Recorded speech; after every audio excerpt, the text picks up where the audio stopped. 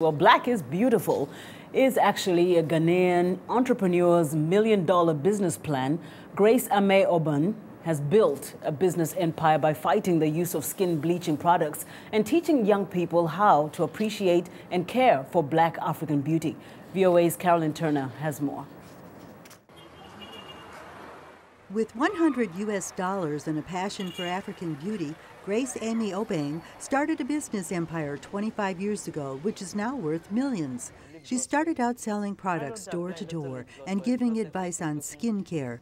Today, Grace exports her products to 4 West African nations, Switzerland and Great Britain.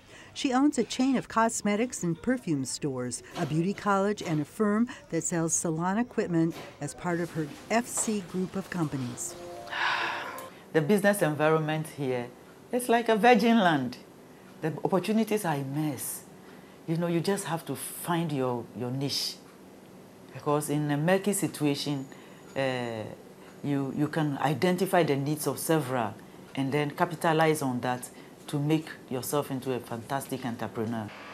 Even in a favorable environment, Amey-Oben says her focus on addressing a deeply rooted image problem experienced by many African women created a unique business niche. Her products and services promote the beauty of Black skin and shun the use of dangerous skin bleaching treatments. Skin lightening is common among dark-skinned people in many parts of the world, but the products used often contain powerful toxins. Irresponsible marketing has been blamed for misleading consumers into believing that lighter-skinned women are more beautiful, while giving little information on the possible side effects of skin bleaching.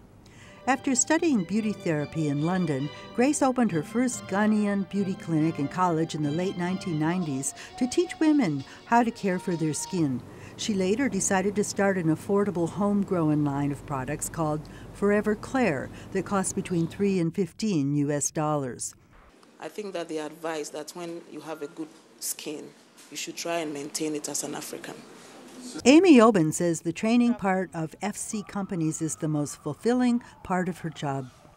Because of what I do, I see patients and clients every day through my doors.